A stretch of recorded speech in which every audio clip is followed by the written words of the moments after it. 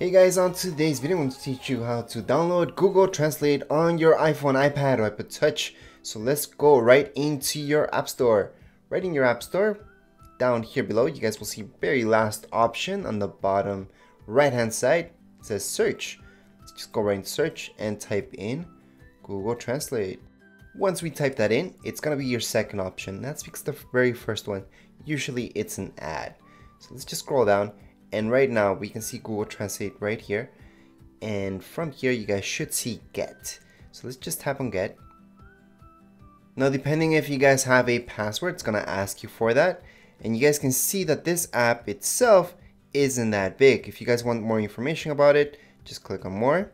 And you guys can read a little bit more about it. Obviously having that app on your iPhone, iPad, or Touch, it's better than just going to Google and using Google Translate.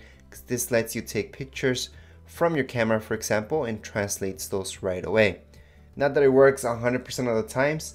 It depends how blurry the sign is or how well it's written. It's gonna work most of the time. So right now if I open it up, we're gonna see this.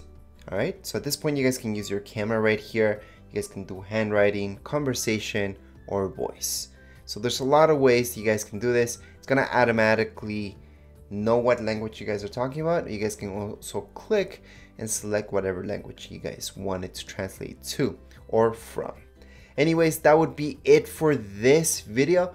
If you guys have any comments, questions, you guys can write them down here in the comments area, and don't forget to subscribe and rate. Thank you.